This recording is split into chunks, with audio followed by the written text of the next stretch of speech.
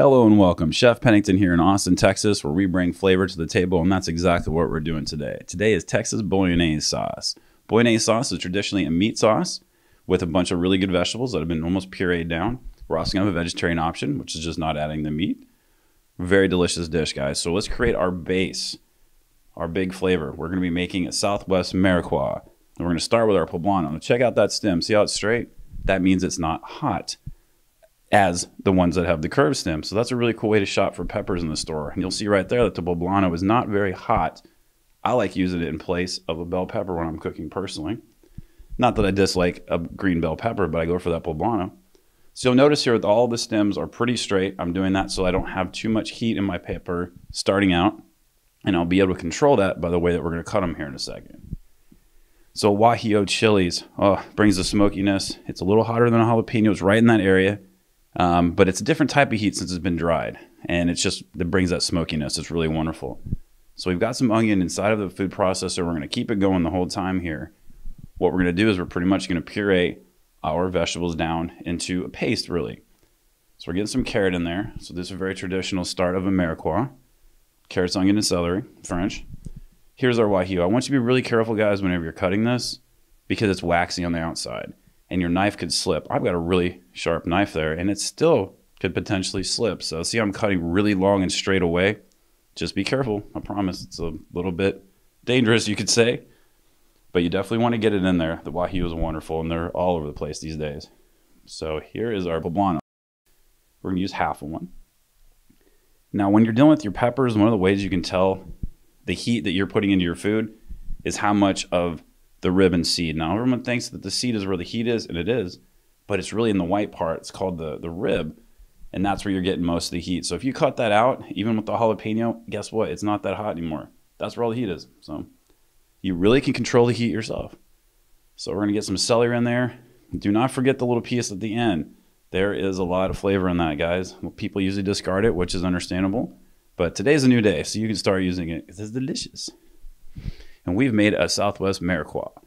That is a major flavor bomb, guys. You could use it all over the place. Very delicious. You could start it for a sauce. You could go ahead and use that and just throw in some spaghetti. You're good.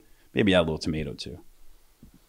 So here's the meaty part of this. If you don't want to use some beef, we could just use the mushrooms here. I like the mushrooms because they're often referred to as meaty, you know, when we're not doing the beef thing or the proteins. So be sure to remove the spores there underneath because it kind of tastes like dirt. Now, it depends on what you're trying to cook and what your goal is for this dish. We don't want it, so we're getting rid of it. It's going to bring too much muddiness, you might say, to the flavor profile that we don't want. And do that on the little guys. So that's a poblano. The little ones are cremini, and they're the same thing, believe it or not. Cremini is just a mini portobello. Sorry, portobello is the big one. Cremini are the little guys. And this is a really cool ingredient.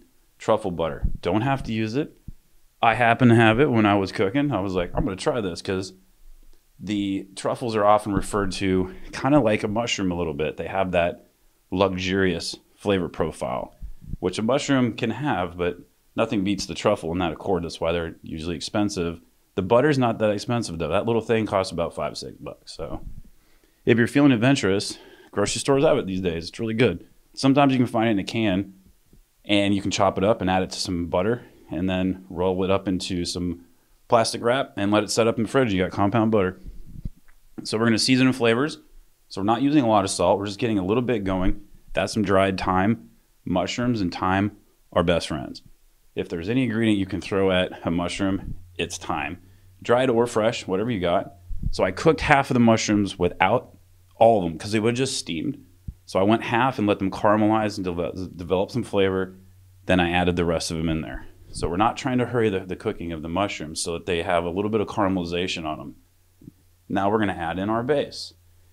Now we're going to be adding some beautiful tomato products, some tomato paste here in just a moment, which is going to really help us develop the color and flavor. No doubt, definitely the flavor first, but it's going to make it beautiful, as you saw in the picture in the beginning.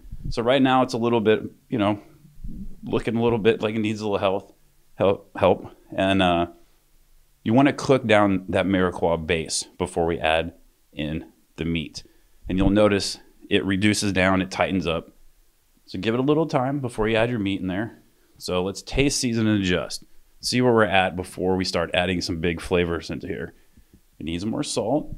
That's why we went very light in the beginning. We don't want to overdo it. We can't take salt out. Some fresh cracked black pepper. Everybody likes a little pepper usually, especially in the Southwest Texas bolognese. So there's some tomato paste. This is going to help the color a lot, but it's really deep in flavors, which we exactly want in a beautiful bolognese sauce. Got some red wine in there. It's a half a cup. And we're going to add a little more just because this is coloring at this point when we start adding in the extra tomato paste. And I love adding something fresh to really bring everything together. So that's some canned tomatoes. Got one in there. And we have a wonderful Texas bolognese. Guys, it's so delicious. I was so shocked the first time I tasted it. I was like, I'm never making a normal bolognese ever again. It was that good. So I really hope you guys enjoy this. Come let me know. Go ahead and subscribe, hit the like button so you know when we post new stuff. All of our social media links will be below. We're going to have a recipe card, other tips, all that good stuff below. Be sure to check that out. And y'all have the best. Take care.